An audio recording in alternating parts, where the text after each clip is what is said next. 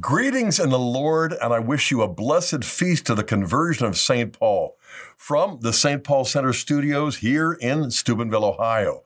I want to spend just a few minutes on this special podcast reflecting upon St. Paul and his impact in history, in the church, and especially in our lives. Let's think about St. Paul and his conversion. First of all, we have to step back and recognize that St. Paul is the single most influential writer of all time. Our Lord Jesus would have been if he had written anything, but he didn't. So St. Paul's writings are massive in their influence, but even more than being an influential writer, he is the most thoroughly converted man in all of history. When you look at his conversion, you see three different accounts of it in the book of Acts, chapter 9, chapter 22, and chapter 26. Each one is a little bit more information, and it's fascinating to read them all together. But exactly what do we mean by Paul's conversion? Because it isn't a conversion from atheism to Christianity. It isn't even a conversion from Protestantism to Catholicism like my conversion. I think we have to recognize that Paul is the single greatest convert in history because Saul, the Pharisee, was the single most fervent persecutor in history. This was all part of God's plan for him and for us. God took all of the energy of Saul, the Pharisee, the persecutor, who had the authority and the papers from the chief priests of Jerusalem, as we read in Acts 26, to conduct this persecution, rounding them up, imprisoning them, and putting them to death, just like he sort of hosted Stephen's martyrdom there in Acts 7. But he had the authority to do so. But more than the authority, he had this drive. What did God do? Well, he basically took all of that misdirected zeal and reversed it. I call it the rubber band effect. You take a rubber band and the farther you pull it back, when you release it, the faster and the farther it flies. And so you can see how God is harnessing all of that zeal to bring about a conversion, but again, not from one religion to another. Because Saul the Pharisee, the student of Rabbi Gamaliel, the greatest rabbi in Jewish antiquity, believed in the coming Messiah. He was sure that the Christ would come, but he was also sure that Jesus was not the Christ until he met him on the road to Damascus. And he's blinded by a light, and he and the men around him fall to the ground. And he hears the voice in Hebrew saying, "Saul, Saul, why do you persecute me?" I can't imagine the bundle of thoughts that must have been rushing through his brain in those seconds. Falling to the ground, seeing a light brighter than the sun, he knows it's divine, he knows it's from heaven. And then suddenly, "Saul, Saul, why are you persecuting me?" All he can get out of his mouth is, "Who are you, Lord?" And then, of course, when he hears, "I am Jesus of Nazareth, whom you are persecuting," and the rest of the mission that Jesus has for him, you could get a sense of like, wow, I have really been on the wrong road here, I'm reminded of a book that came out back in the early 70s by an author named Moss, his last name. It was called the Valachi Papers. Joseph Valachi was the one who took us from the notion of the mafia, organized crime, to the insider's perspective. And why? Well, because he told us about La Cosa Nostra, which is our thing, because he was an insider. He was a hired hitman. And he knew that from his experience that if you ever ended up killing the wrong guy, there was a contract immediately put out on you, because the only thing that could potentially awaken the conscience of a professional hitman was killing the wrong guy. And so when Valachi killed a guy in prison and then turned him around and realized, oh, he's not the guy, I killed an innocent man, he basically spilled his guts. He told everything that ended up being in this collection that's called the Valachi Papers. Now, Saul, the Pharisee, would have passed a polygraph. He was sincere in persecuting what he believed to be the followers of Jesus, the false Messiah, until he realized he was totally wrong. And so he was going after the wrong guy. Well, he was going after the followers, but when Jesus says, "Why are you persecuting me?" Another thought that might have been rushing through his mind was, okay, Jesus, you're the Lord, you're the Messiah. I've obviously been profoundly wrong. But what's with this taking the persecution a little too personally. What do you mean, persecuting you? I've been persecuting your followers, but it's obvious that you identify yourself deeply, closely, radically with them.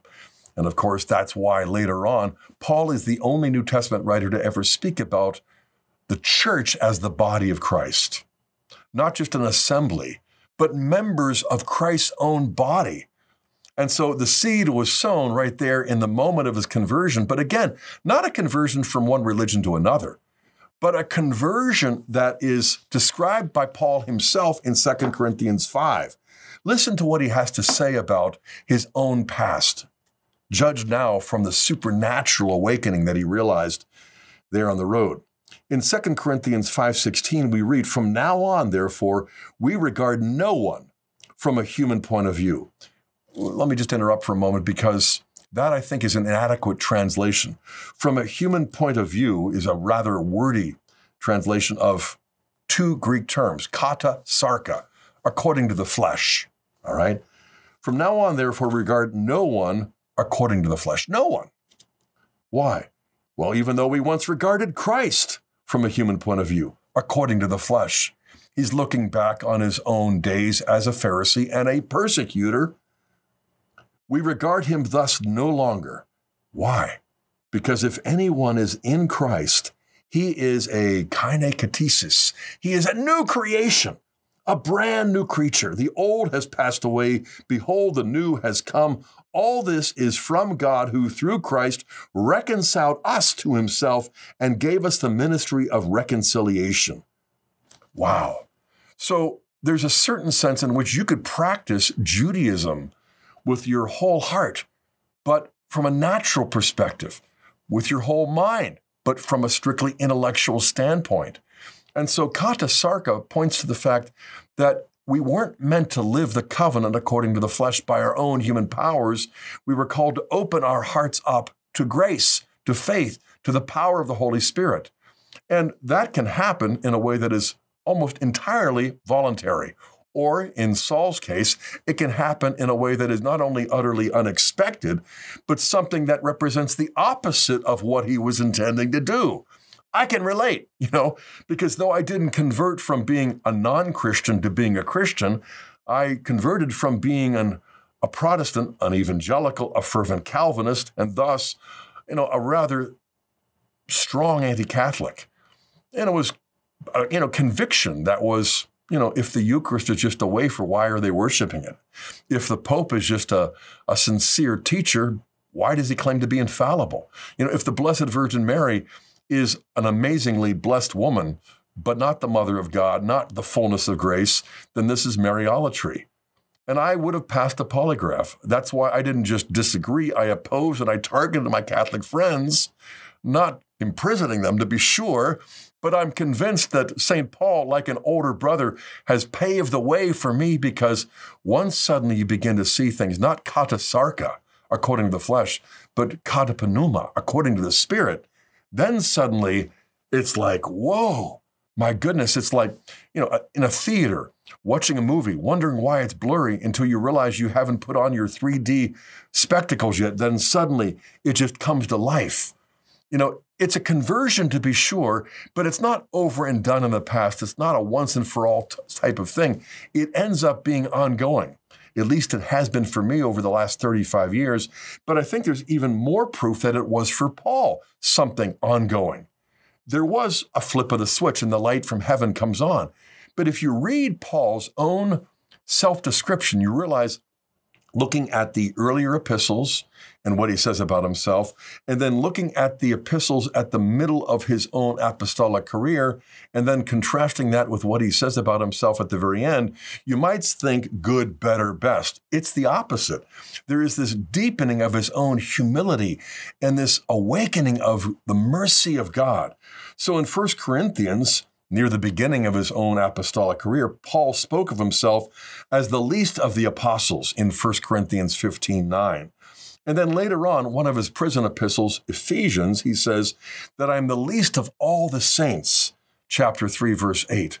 But in the pastoral epistles near the end of his life, he basically says how Christ Jesus came into the world to save sinners, and I am the foremost of sinners. Notice he doesn't say, I was.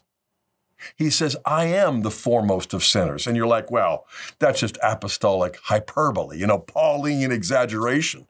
Well, I think he would have passed a polygraph and gotten a slightly higher grade than when Saul would have been interviewed. This is reminiscent of other saints too. I'm thinking of St. Francis of Assisi, who by the end of his life has radicalized the ways in which Catholics now can envision living the gospel, the radical gospel, following Christ. And yet, what does he say about himself in the end?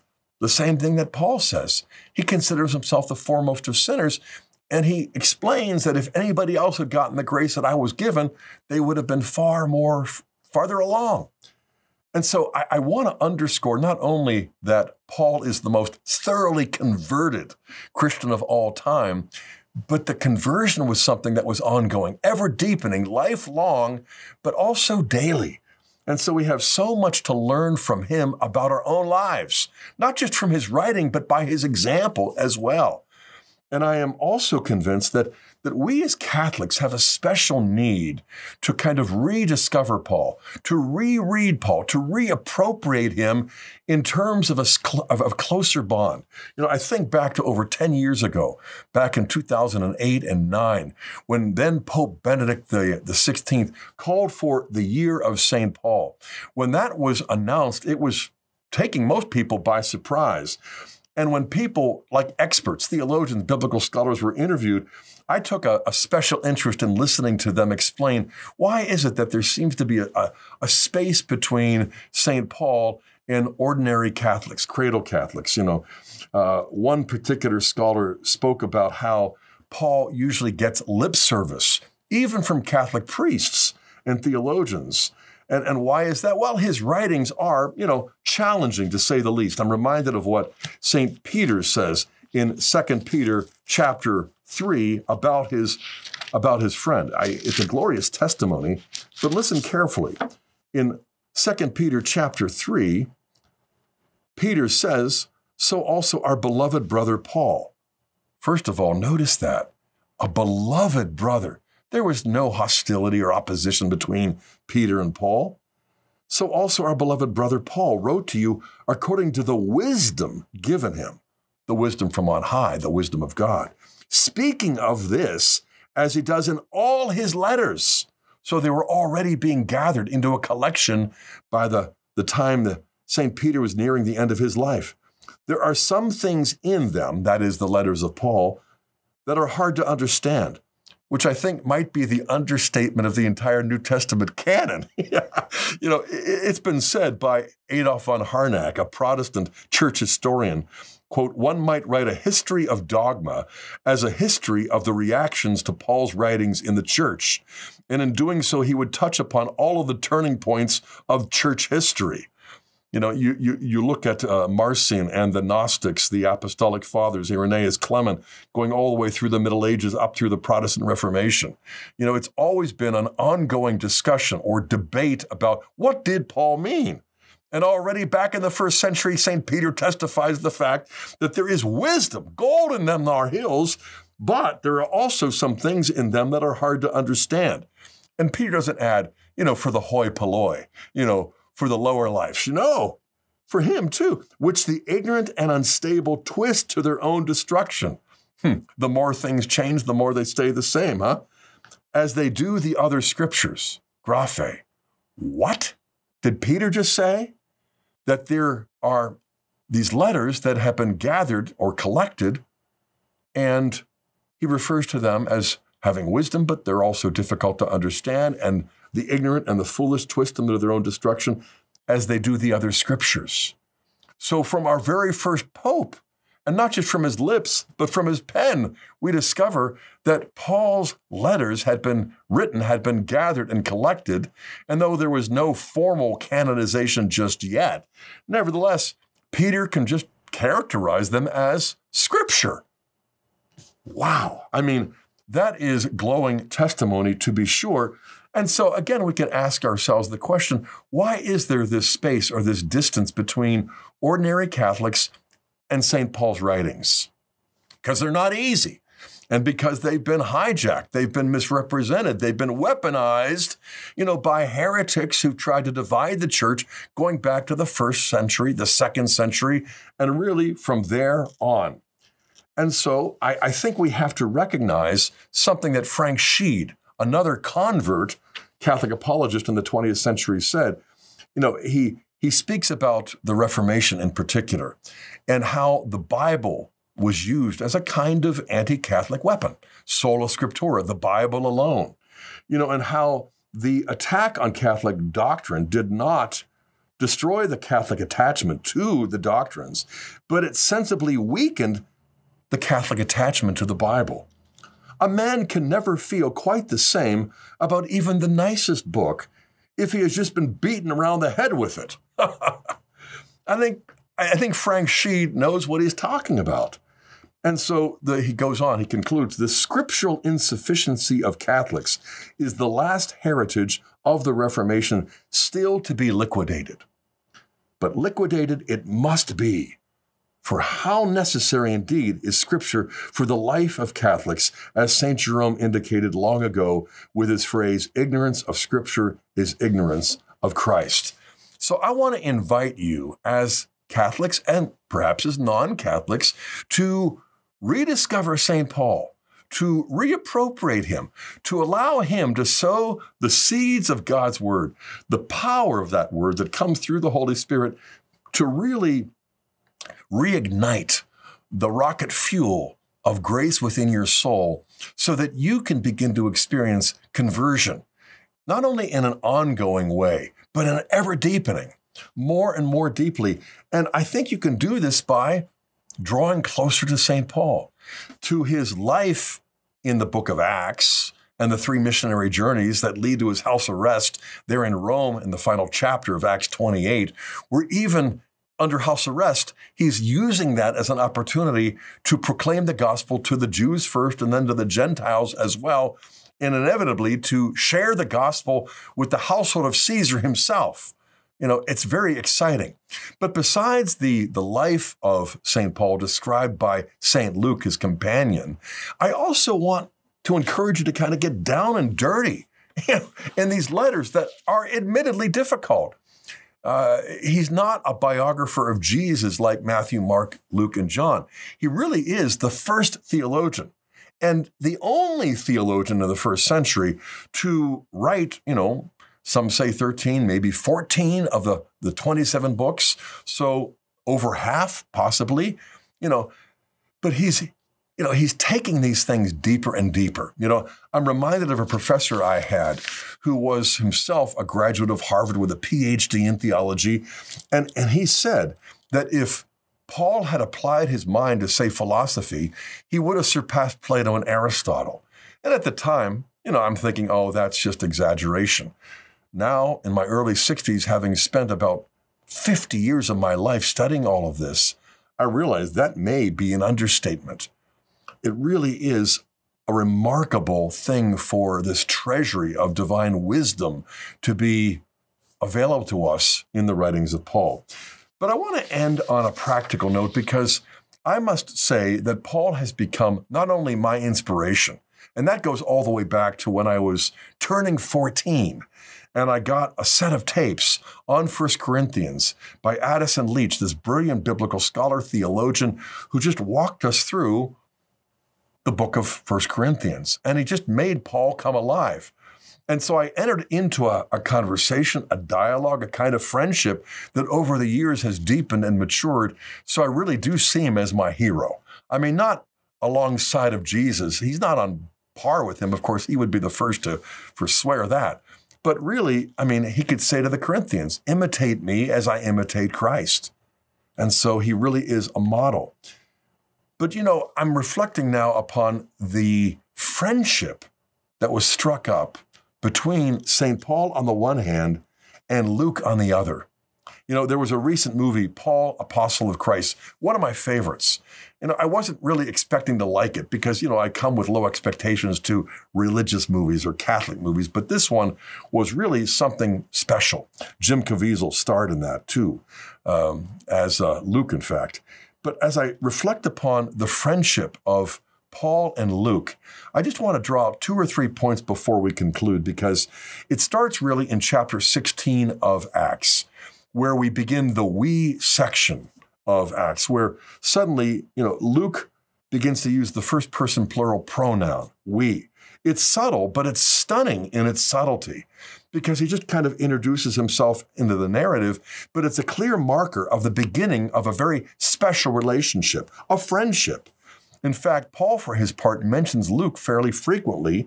The earliest mention is in Philemon, where he ends up by speaking of Luke as among my fellow workers. That's high praise, but nothing like what we find in Colossians 4. In Colossians 4, he refers to Luke as his dear friend and the physician, or we sometimes summarize that as Luke, the beloved physician. I love that. And you also hear in 2 Timothy 4, verse 11, Luke alone is with me. Here is Paul in prison. Even his friends have abandoned him. Some have turned against him. Luke alone is with me. Luke alone, indeed. That's friendship. And again, it isn't something that Luke talks about anywhere in Acts. He just picks up in the we sections in the second half of chapter 16. But I want to emphasize how Paul's friendship with Luke was unique. How do we see it? Well, he refers to his companions Titus and Timothy as his sons. 1 Timothy 1:18 and Titus 1:14, whereas Luke he calls a friend, beloved, loyal, to the end. He alone is with me. And so there really is a sense in which you're seeing 2 sides of one coin. Luke alone remains. Together, the 2 of them, Paul and his protege Luke, accomplish what no one man could ever do on his own.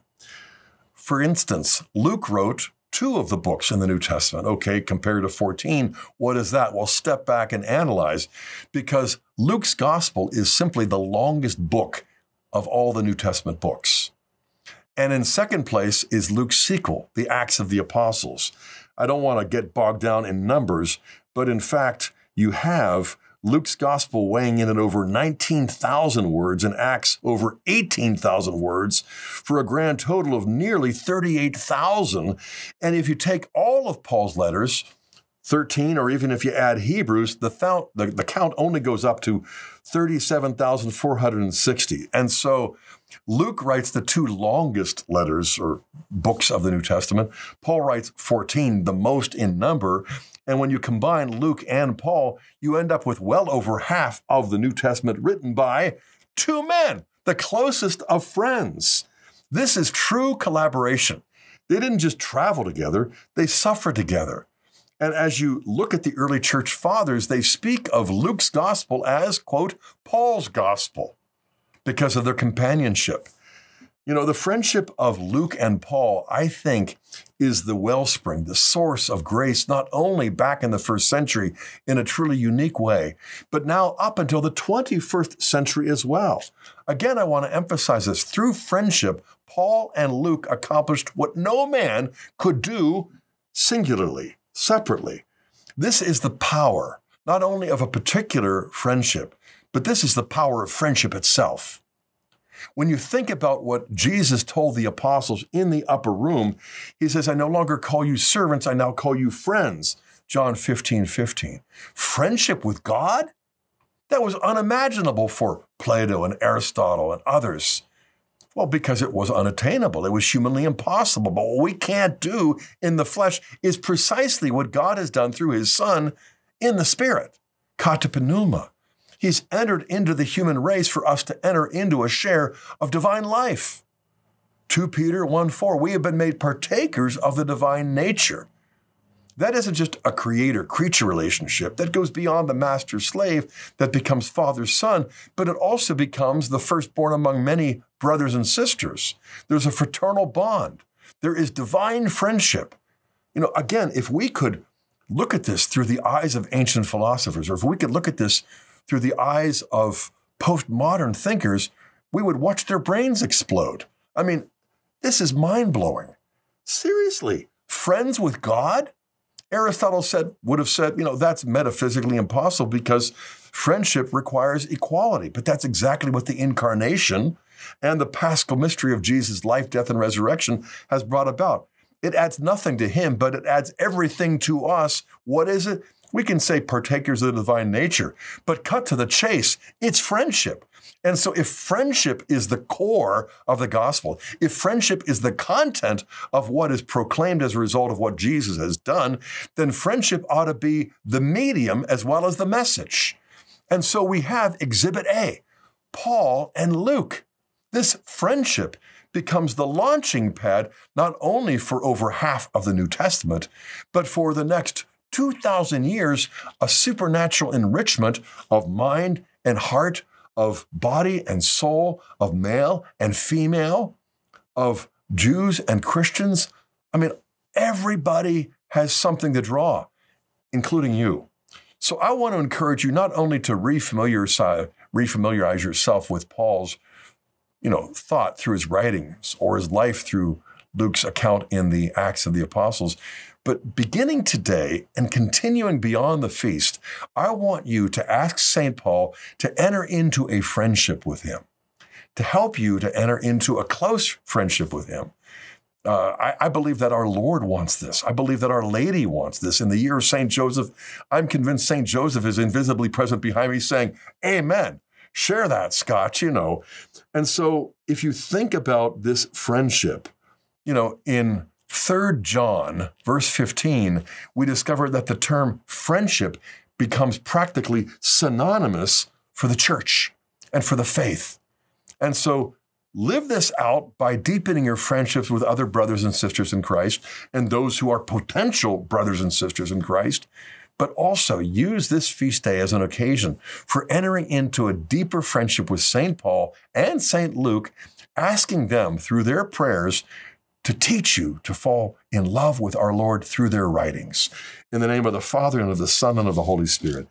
Amen. Almighty God, our Father in heaven, we thank you for your Son and for the power of the gift of the Holy Spirit and how your Son made himself known to Saul and called him to become the apostle to the nations, called him to write these inspired letters that are so deep, so inexhaustibly wise, practical, and profound. And through the intercession of his friend, St. Luke, we ask you to conform us to Christ just as you conformed Paul, that we may imitate Paul as he imitated Christ. Hear us on this special feast of the conversion of St. Paul and make us more and more pleasing to you. For we ask this in the strong, holy, and powerful name of Jesus. In the name of the Father, and of the Son, and of the Holy Spirit. Amen. St. Paul, pray for us. And St. Luke, the beloved physician, pray for us also. God bless you all, and happy feast day.